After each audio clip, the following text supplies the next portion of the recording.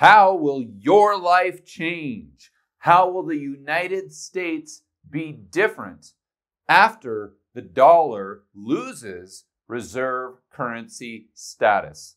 I'm going to explain this to you in 3 simple, fast steps. Step number 1, let's go over the world's largest economy, or maybe better said, what will be the world's largest economy in the future. We've got a chart going back to 2010 all the way to 2034.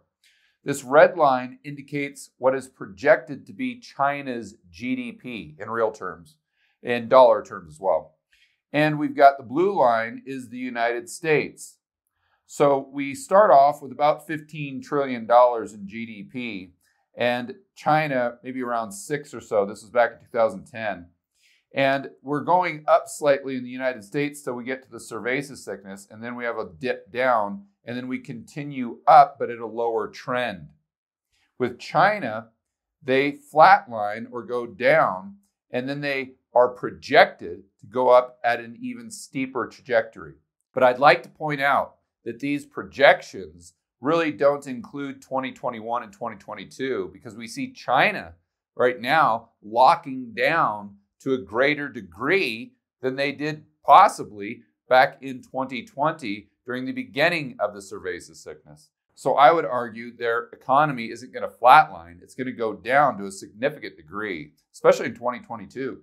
But then it's going to rebound. And then I would imagine, I think my base case is that the Chinese economy is definitely larger than the US economy in terms of real GDP denominated in dollars, moving into 2030 and definitely by 2035. Now, one thing that I think gives this a higher probability of coming to fruition that a lot of people really don't talk about, or they haven't thought it through, is the fact that every time in the United States we have a crisis, the growth trend goes down. Let me show you what I'm talking about. Let's go all the way back 1980 to 2008. Editor, go ahead and throw up a chart of real GDP growth in the United States. Look at what happened in 2008. Although we did rebound and start to recover, the trend line for growth was a lot lower, meaning we were growing at a much slower rate. And the projections are for us to grow at an even slower rate now in 2022, moving into the future. But if we think about where we would have been if we would have just stayed on the same growth rate or the same trajectory from 1980 to 2008, moving out to 2035, I think that if you just keep that trend going in the same direction, our GDP would still be much, much higher than China. But unfortunately, the policies that have been implemented by our central planners in the United States and the West, every single time we have a crisis, in an effort to just prop things up, make things far worse in the future.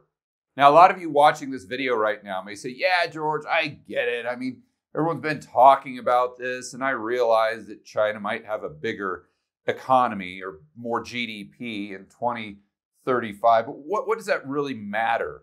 Well, you've got to think about the network effects. And we're going to talk about this in step number 2. The country with the biggest economy most likely means that they're going to be doing business with a lot of countries throughout the globe. And therefore, those countries are going to want to do business with them, or they're going to want those countries to do business with them in their local currency, which doesn't necessarily mean there's a 100% guarantee of the Chinese yuan being the global reserve currency, let's say in 2035, but it definitely gives it a lot of tailwind. But let's bring it back to the topic at hand, and that is the dollar losing reserve currency status. And how will your life change? How will the United States, how will the West change as a result of this huge tectonic shift in the global monetary system? Well, most of the pushback that you'll get for China being the largest economy, say in 2035, is that this will never happen because they have a huge demographic problem. Now, it is true. They have a demographic problem. They made big mistakes back in the 70s or 80s or whenever it was when they had this ridiculous one-child policy. But I want to point out that they have over 250 million people between the ages of 0 and 14 right now. In fact, based on these numbers, I would imagine that they have more people under the age of 20 than we have total people right here in the United States. Another argument you'll hear is that even if they have the world's largest GDP, it doesn't matter because their per capita GDP is a lot lower, meaning the United States, the individuals are still far richer. But this argument really doesn't hold a lot of weight because right now, as an example, the US per capita GDP is about $59,000 per year. Luxembourg is about $105,000 per year. Now, which country is the superpower? Is it the United States or is it Luxembourg? An obvious question, I know, but what it points out is what really matters is the largest GDP. That's the country that's going to have the most power at a global level. And that's whose country's currency will be taking more and more market share away from the dollar until the dollar loses its reserve currency status. Step number 2. Now let's discuss when your life will start to change and when you'll start to notice differences in the United States and in the West. And to get our head around this, we've got to go back to what we were saying in step number 1 about the global reserve currency being a network. It's just like MySpace or Facebook, a social network. And if you go back to, 2005, 2006, when a lot of us were on MySpace, and then you remember the transition over into Facebook. And then once everyone got over to Facebook, then the young people started to say, well, this Facebook thing kind of sucks. So we want something called Instagram, and then you get Twitter, and then you get a more decentralized approach. And then the question becomes, will we move into a world in the future where we go back to there just being one social network because it's so superior? Think about Google as a search engine as an example. But let's go through this on the whiteboard so we really understand it. So we've got a network right up here, and we'll assume that this is kind of like MySpace. And this is the dollar right now. It's a network between all of these countries, corporations, and global banks. And they're on this system that they've been using, quite frankly, since the mid-1940s, going back to Bretton Woods, and specifically with the Eurodollar system, the mid-1950s. So it is really, really entrenched, to say the least. But then you've got this guy that comes along with a different social network. We will call him Larry the loser, because initially no one wants to be on Larry's network because no one else is using it. It's this network effect you talk about. So he reaches out to one of his buddies and says, hey, use my network. And this guy says, hell no, Larry, I'm not going to use your network because all my buddies and everyone I know is using this social network. And the whole point of a social network is to have access to a lot of people. Just like the whole point of using a global reserve currency is because you know everyone else is using it and everyone else will accept it. But then the winds of change start to set in.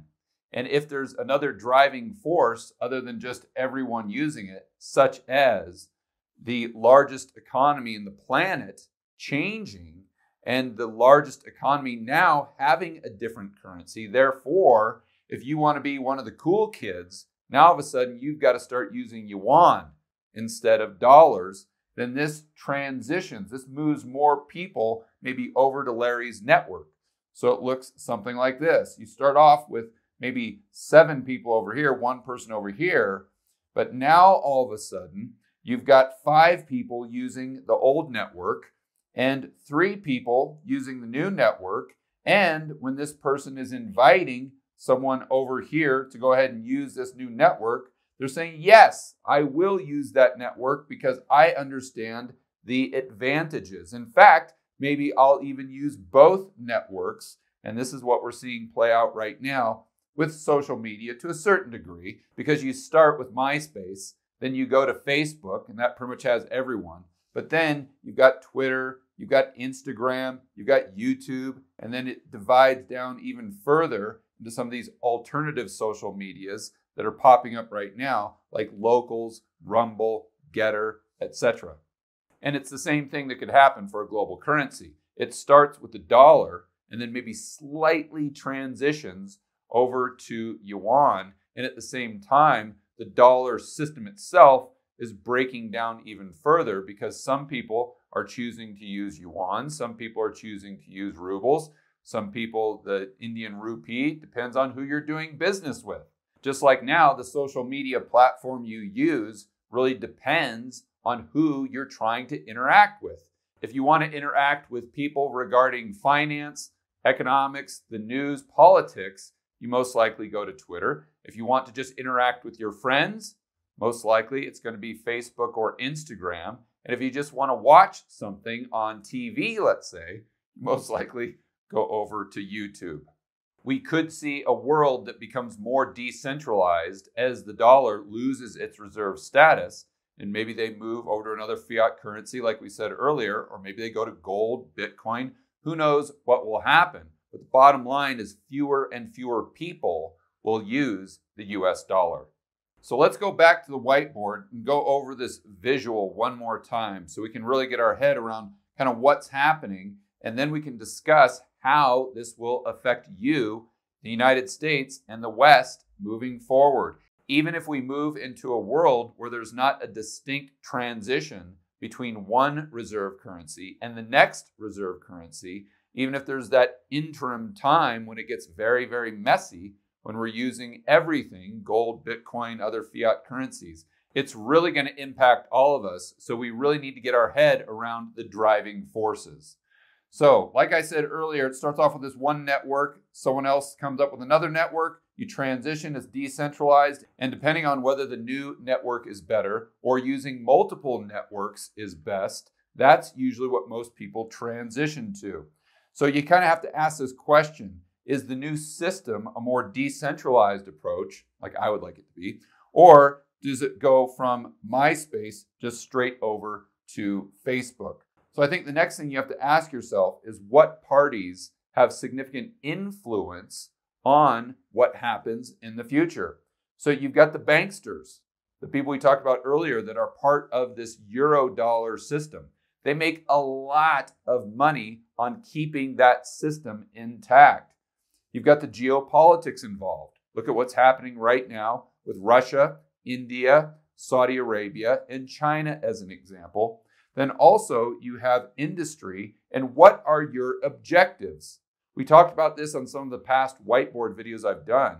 If you're a country like China that produces a lot of stuff, but you don't have a lot of energy, you're incentivized to keep a reserve asset that is going to maintain its value relative to the stuff or the energy you need to buy in the future.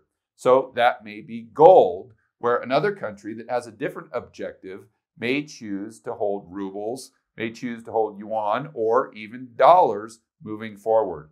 So to answer the question when this will start impacting you, the viewer, the United States, and the global economy, most economists right now are saying the dollar will lose reserve currency status within 20 years. But I would add to that although it may take 20 years for the dollar to completely lose its reserve currency status, this will start impacting you right now. The transition has started. The wheels have been set in motion, and there is no going back. I make very few predictions on this channel, but one thing I will predict, and that is in 5, 10, 15 years, we will be using far fewer dollars in the global economy than we are right now. Although the process may be very slow and gradual, I can assure you, you're going to start noticing differences. Just like you've noticed significant differences over the last year or year and a half when you go to buy groceries at the grocery store or go to put gas into your vehicle. More on that in step number 3. Step number 3, changes are definitely coming. So let's go through the pros and the cons. The pro, or one of the pros, to the United States dollar losing reserve currency status is it will bring back a lot of manufacturing. Because if the dollar decreases in value relative to other currencies, then all of a sudden the stuff that we make in the United States, although we make very little stuff right now, but in the future, if we make more stuff, then that will become more attractive on the global market because the stuff we're producing in the United States will be cheaper on a relative basis. So maybe instead of importing all of this stuff from China, we will start exporting more to China, exporting more to Europe, Japan, etc. Right now, the dollar is very close to 100 on the DXY, and this is just simply a measurement of the dollar against a basket of other fiat currencies. But you can imagine what would happen if the dollar went down to 50 or maybe even 30. That would make the US exports very, very cheap. And you may say to yourself, oh, George, that's impossible. It can't go down that much. Well, yes, it can. I'd like to remind you that just back in 2011, the dollar was at 70. So is it any stretch to think that the dollar couldn't go even lower than that, significantly lower than that, in the next 3, 5, 10 years, especially if the dollar is being used less and less for global transactions? Another benefit is that would create a lot of middle-class jobs. And lastly, the United States wouldn't really be able to throw its weight around like it has since the 1950s. So hopefully there would be a lot less warmongering from the politicians in the United States. On the flip side of the coin, some of the cons would be serious consumer price inflation.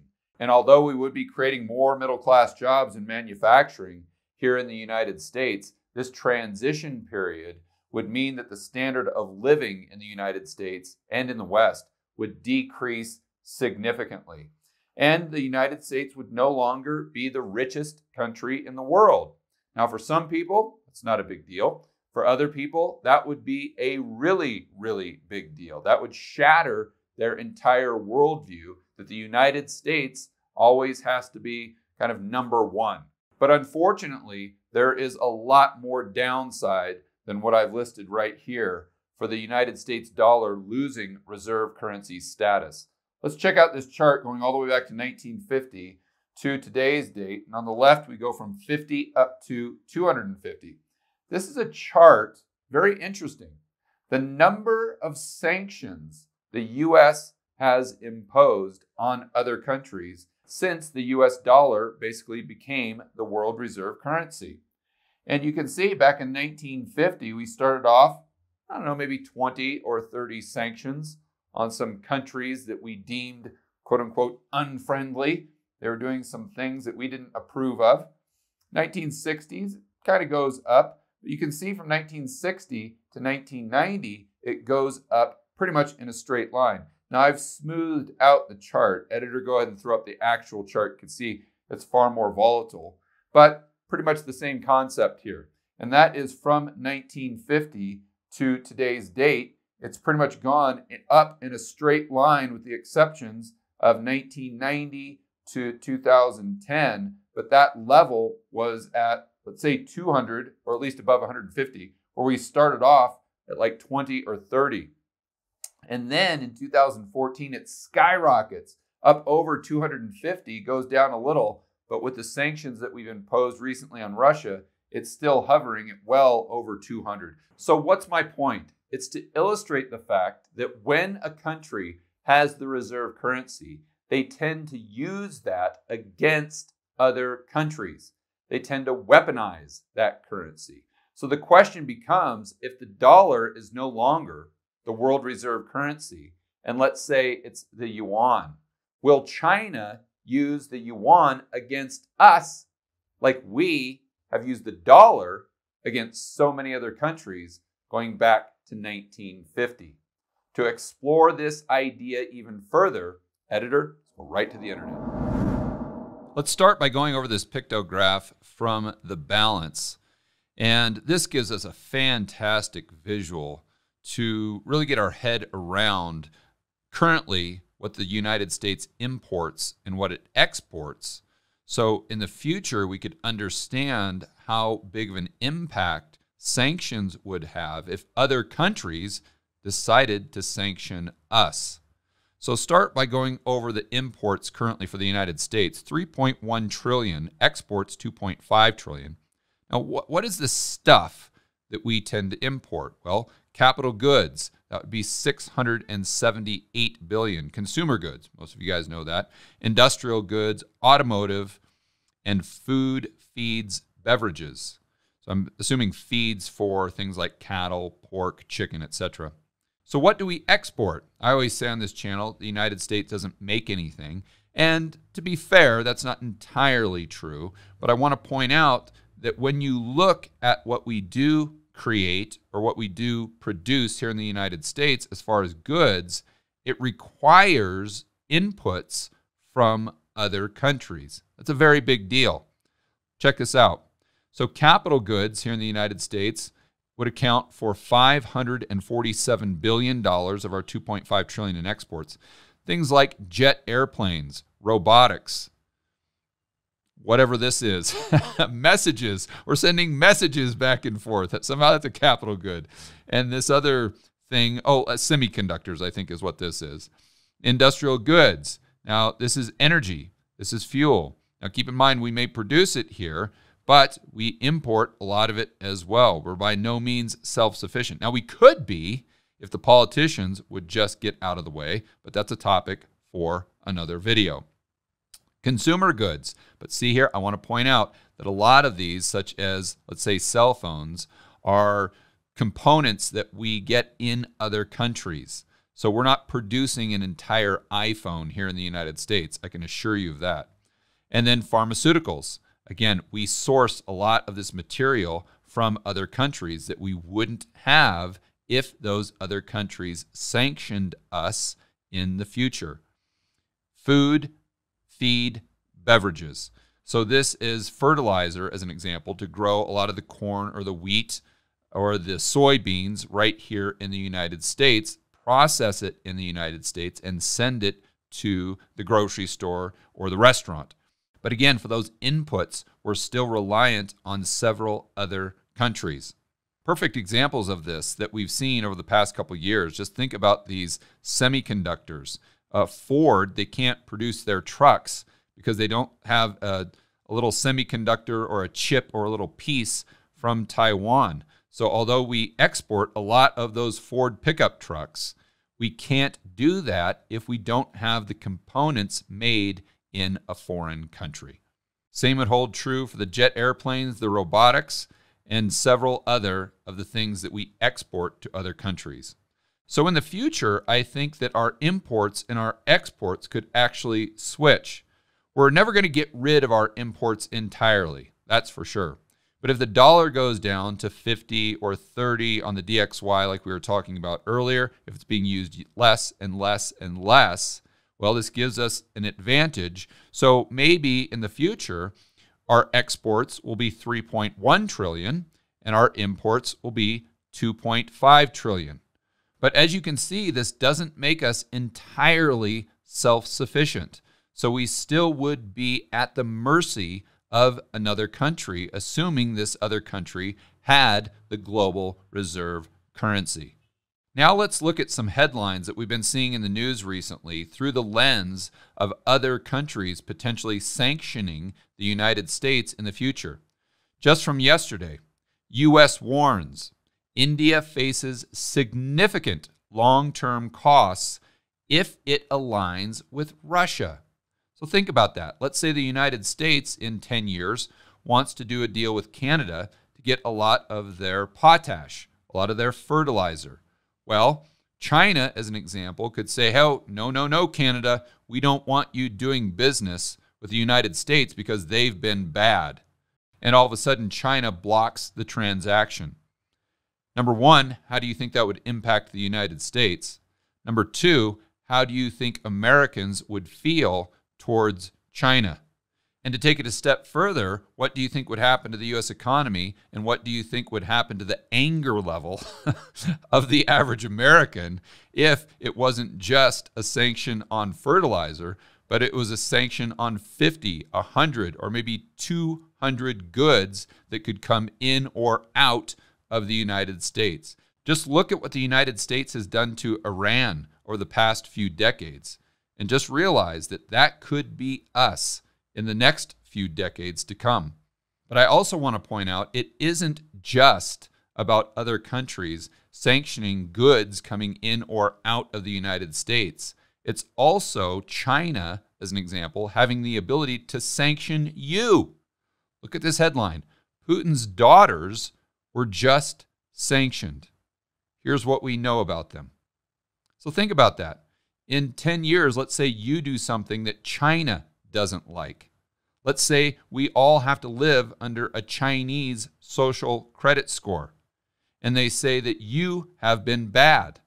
Maybe you want to stand up for freedom.